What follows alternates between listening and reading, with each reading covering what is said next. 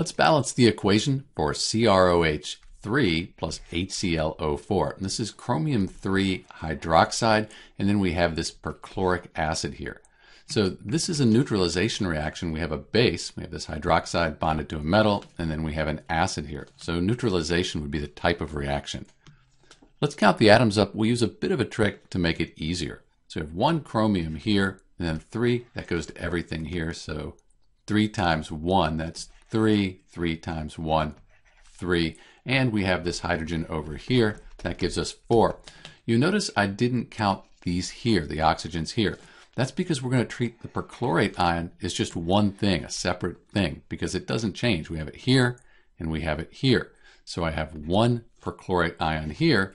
Over here, I have 3 perchlorate ions. It makes it a lot easier as we're balancing. It's the same answer, just quicker, and time does matter on exams.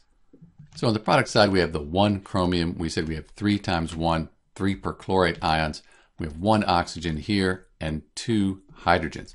So we've counted everything up. We've used our little trick here with the perchlorate. Let's balance the equation. I like to leave oxygens and hydrogens until last. I think I'm just going to balance the ClO4. I put a 3 here, 3 times the 1. That'll give me 3 of those. They're balanced. And then let's update the hydrogens.